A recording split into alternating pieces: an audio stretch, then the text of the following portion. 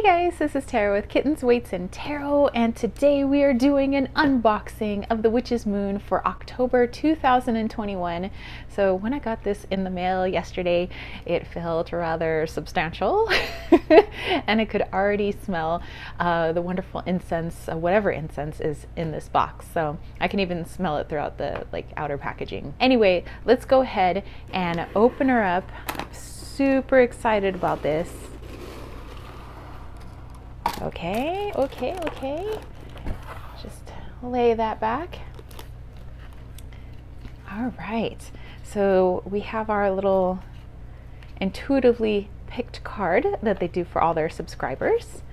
Oh, definitely going to save that.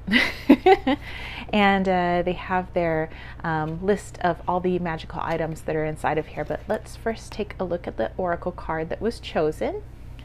This one says, confidence, by earth and air, water and fire, let my confidence take light, burn higher. Beautiful. I love it. Okay, so we'll go ahead and put that aside and let's take a look at what the theme is for this month. So this is called Protectress of the Veil. As we step into this sacred season, we begin to truly rely on our practices to assist us in obtaining meaningful whispers of guidance. With the veil thinning, we delve deeper into our connection with our ancestral and spiritual guides. While working with these guides, we call upon very specific energies for fierce protection and guardianship.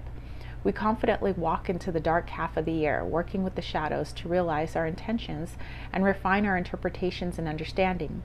We've been working on this very exclusive and one-of-a-kind collection for over a year and cannot wait to finally bring these items to our subscribers this coming Samhain. The magical items in this box are as follows. Heck yeah! Okay, so let's go ahead and put that aside.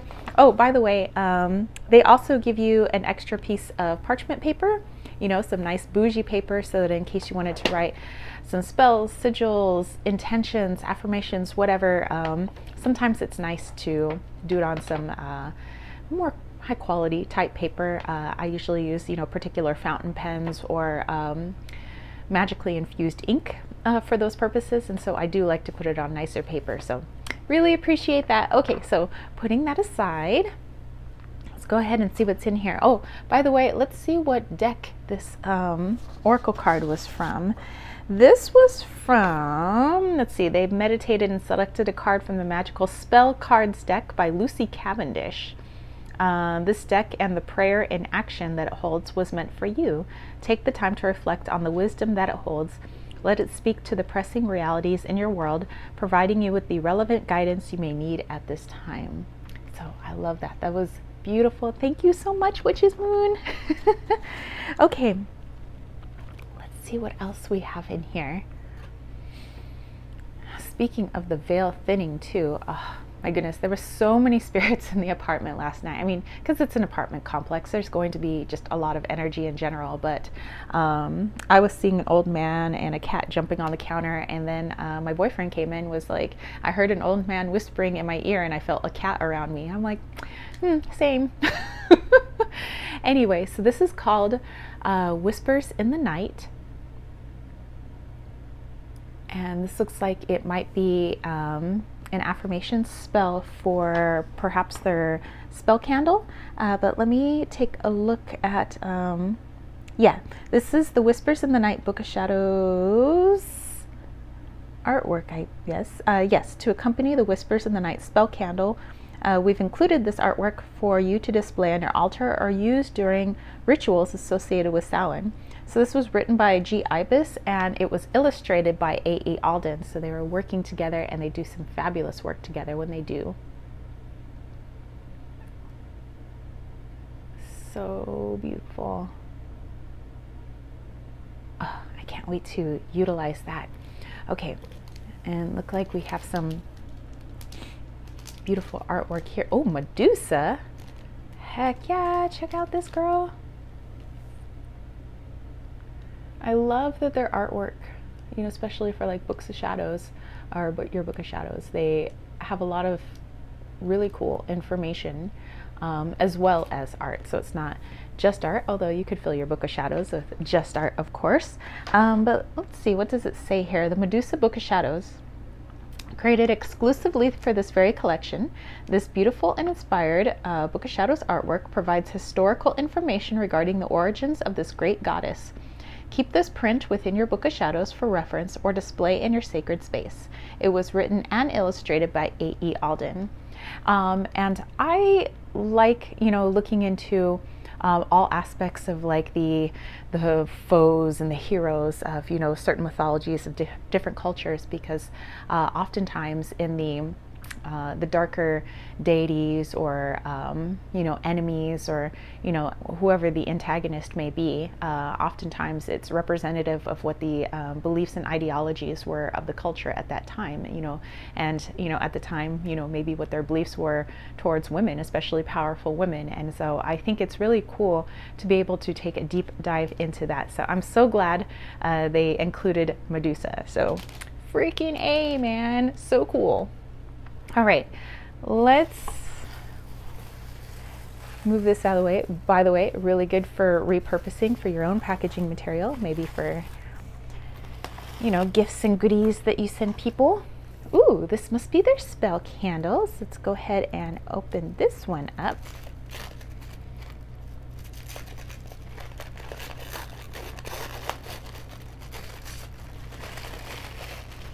Ha ha ha ha ha. Beautiful spell candle. And they hand roll these spell candles, by the way. Let me see if it, oh, they always smell amazing. Ooh, I think this one has been anointed. So let me see what that says in here. This is the hand rolled Whispers in the Night spell candle. Says they've hand rolled it with the intention of enhancing the magic that surrounds you during Samhain.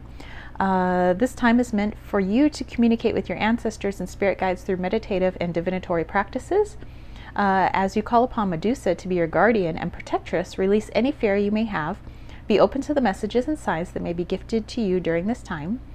Talks a little bit more about it, but it says, oh, they did anoint this. They dressed the candle. It is dressed in the oils of cedarwood, sandalwood, and jasmine. Very nice. And so again, they said that you could pair this with the spell candle if you wanted to, but your practice is your practice. They just have these beautiful tools, and then you decide how you would like to work with them, so it's totally up to you. So very nice. I appreciate that. Okay, and then we have the Veil incense sticks, and let me have a little sniff of these. Let's see. Maybe this is, I think I was smelling mostly that spell candle. Oh my gosh, what is that scent? It smells really nice. It's kind of a darker, kind of musky scent, but kind of sweet and musky. Let's see what it says about these incense sticks. It's called the Veil Ritual Incense Sticks. As you allow the smoke from this ritual incense to waft throughout your sacred space, allow its protective and blessed energies to surround you.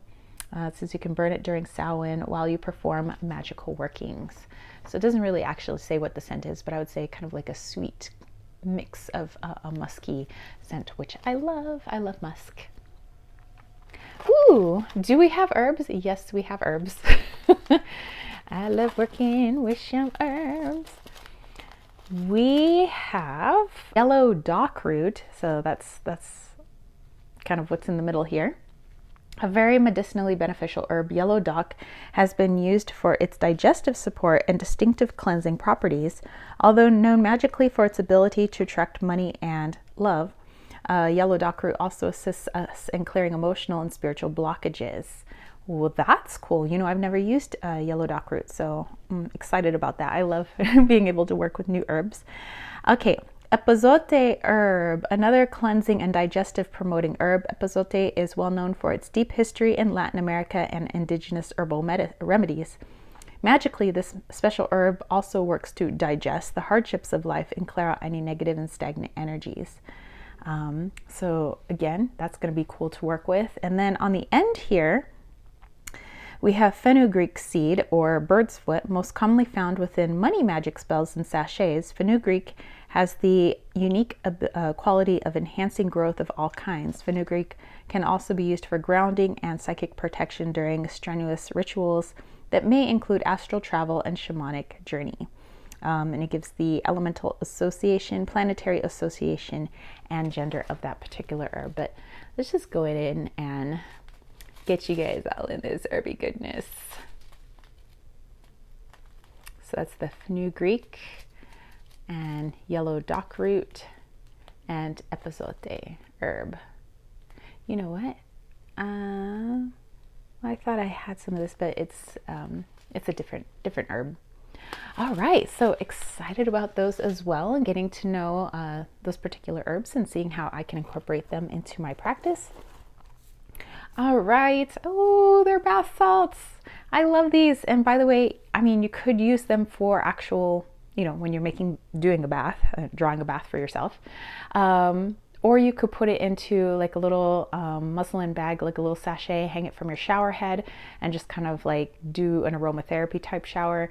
You could also put this in a bowl of warm water and pour it over your head while you're in the shower. You could soak your feet, like do a little foot bath with this, you know. So there's many other ways that you can use bath salts if you don't have an actual bathtub. Even though I have a bathtub, I prefer to take showers, and so I sprinkle this on the floor of my shower, and I have like a little drain catcher thing so that all the herbs don't go down the drain.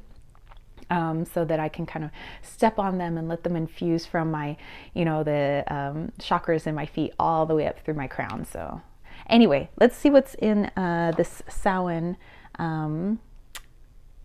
sacred salt. Okay, so upon much request, we've included our Samhain sacred salt within the special collection. Samhain is a Gaelic festival marking the end of the harvest season and the beginning of the darker half of the year. The festival date falls halfway between major solar celebrations, the autumn equinox and winter solstice. This blood harvest signifies the thinning of the worlds when earthly and spiritual realms overlap. This very special time of year is for honoring the ancestors and placating restless spirits. We've created this sacred salt with the intention of celebrating this sacred time of year.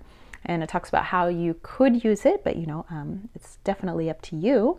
But they've enchanted it with clove, star anise, and amber oils, as well as yarrow, vervain, and mugwort herbs, and a special mixture of their ancestral honoring magical oil from their personal cabinet of witchery. So let's open her up so you guys can see all the goodies in there, and I give it a little smell. Oh my gosh, that smells like Samhain. That smells like Halloween, and it smells like Dia de los Muertos. Like I don't know, there's like a particular smell that I associate with that, and that's what that smells like. I can't really describe that to you, but there's definitely a lot of clove in there, which kind of almost reminds me of pumpkin pie. And yeah, so very nice. I'll just put that right there. Okay, okay, well, let's see what's in here.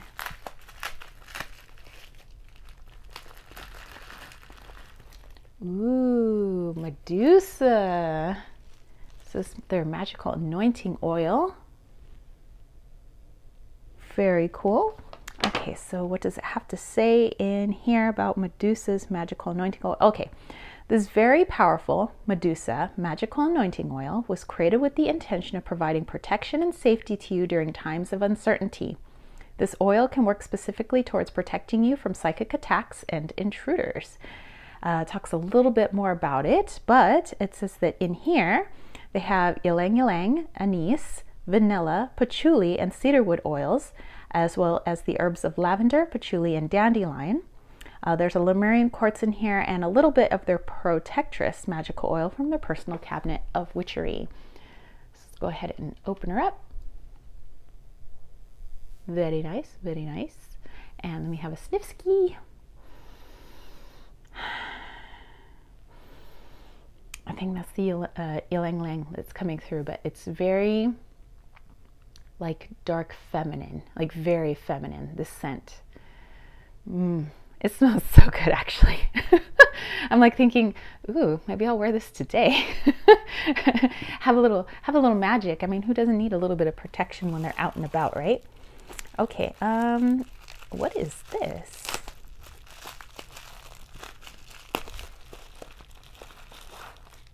Ooh, crystal time.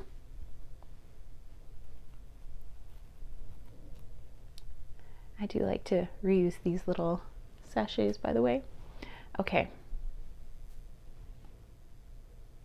This appears to be some sort of agate. Let's see what it says here.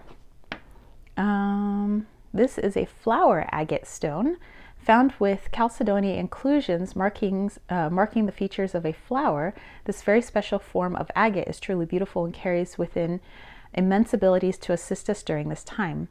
Flower agate has the unique ability to sever our ties with emotional and physical pain or baggage.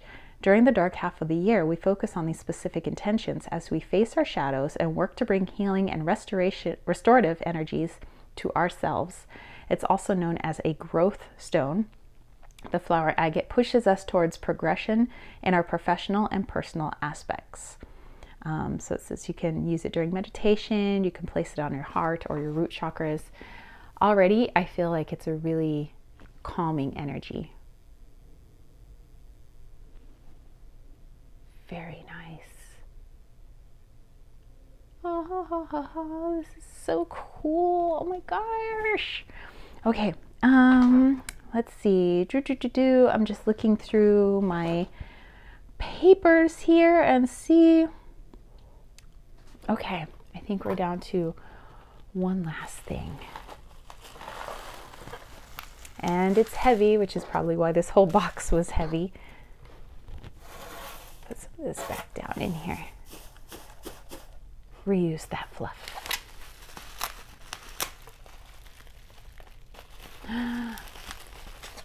What? Are you serious? Yes, they're serious.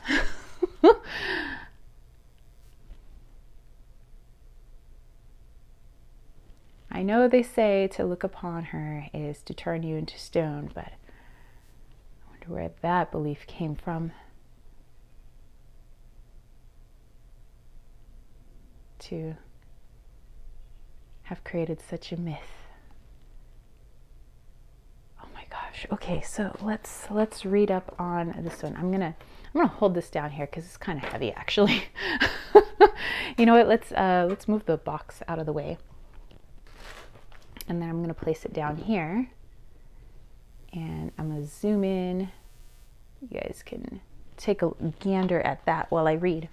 Okay, so it's an exclusive brass Medusa plaque. It's heavy, y'all. This one-of-a-kind brass Medusa plaque was designed by the Witch's Moon and exclusively created for this very collection. The deep, tragic, and magical history of Medusa is very dear to us.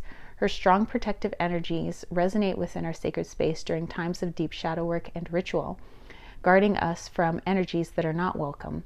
We call upon this great guardian to watch over us as we work with divine and feminine energies, communicate with spirit guides, as well as ancestors, and work on protective spells. There are a variety of myths associated with Medusa, but most commonly the heartbreaking tale of the betrayal cast upon her. The name Medusa is said to be translated into queen or guardian. Originating in Libya, a neighbor to Greece in the Mediterranean, Medusa is considered a sea spirit and the only mortal Gorgon's sister or Gorgonian.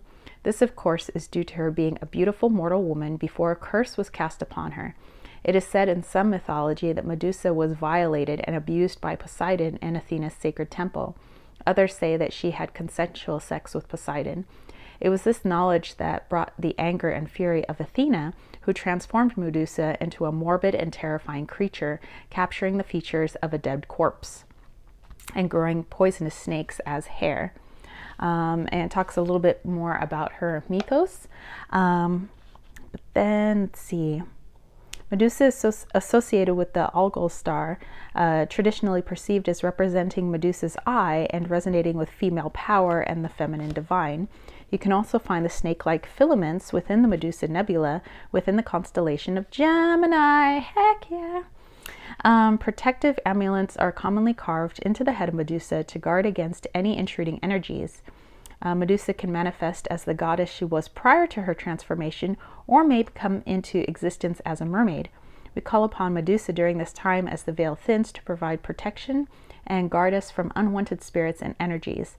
May her blood bring our ancestors and guides to our sacred space so that we can communicate and receive guidance.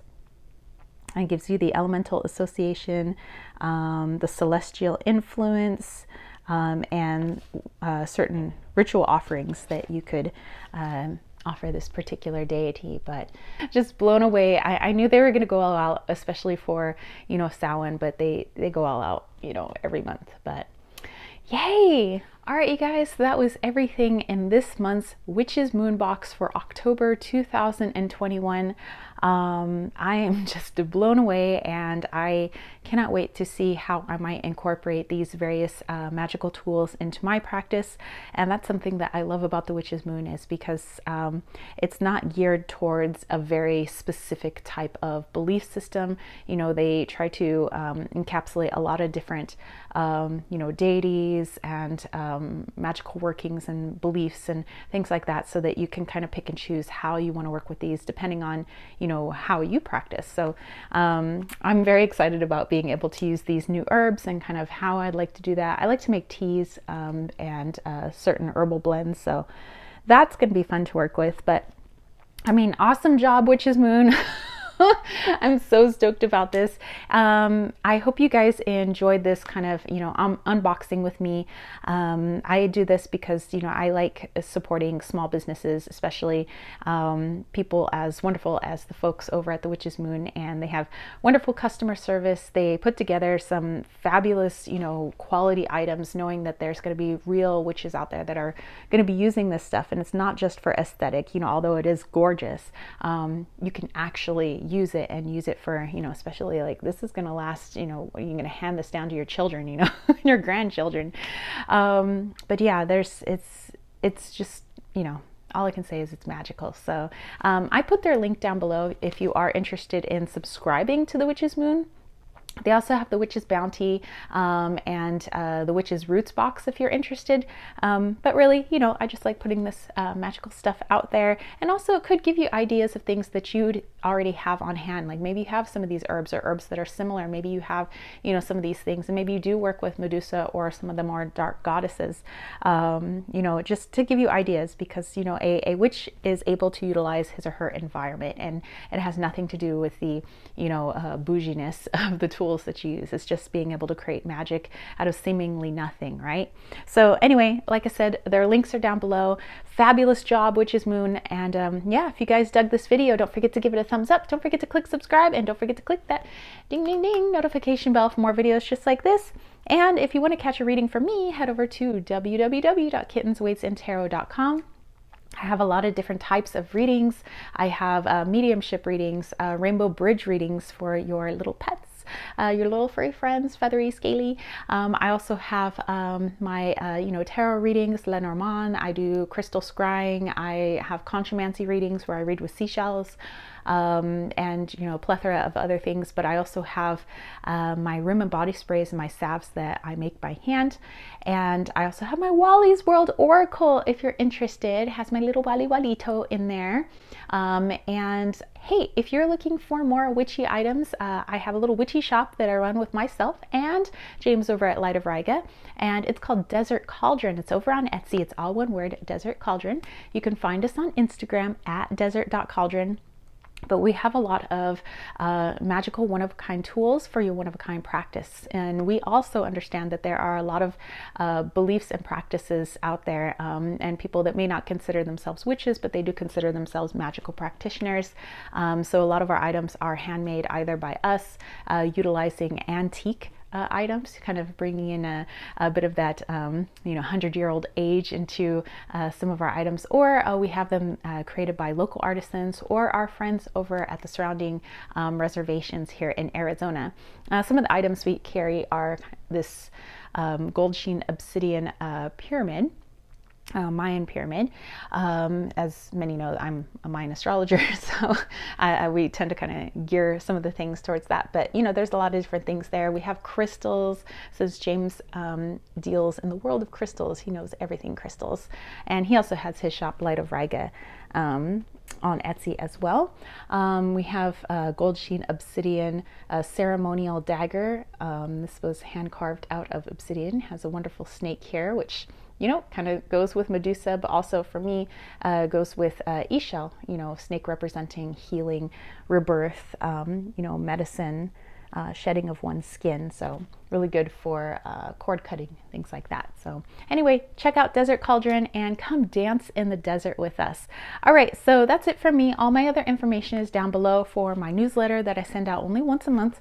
I also have my Patreon homies and lots of other goodies. So check all that stuff out, and I will catch you later. Peace, love, and chicken grease.